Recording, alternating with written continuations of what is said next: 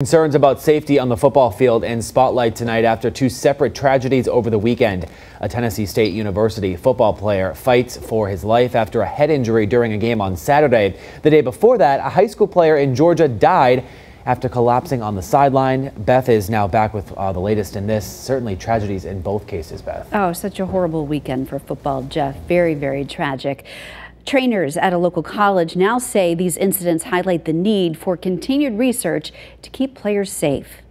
Dylan Thomas, a 16-year-old junior for the Pike County, Georgia Pirates, came out of a football game Friday night with what his coach thought was a leg injury. But soon after, he says Dylan became incoherent and passed out. Tragically, Dylan died Sunday, doctors say, from a head injury. They are rare. But it only takes one really to bring it to the forefront. Dr. Sue Geyer heads the Exercise Science and Sports Studies Department at Springfield College. Players are getting bigger, they're getting stronger, the impacts are a little bit harder.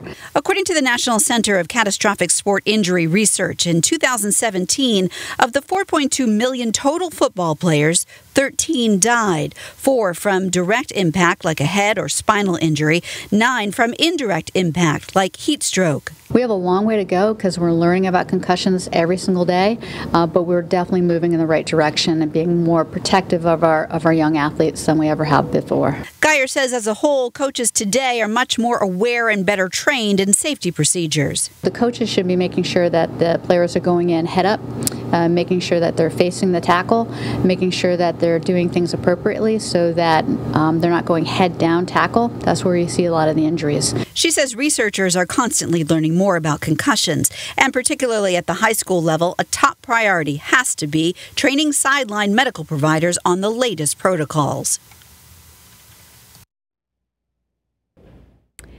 Well, a prayer vigil for the injured Tennessee State football player Christian Abercrombie is scheduled for tonight at 9. He remains in critical condition.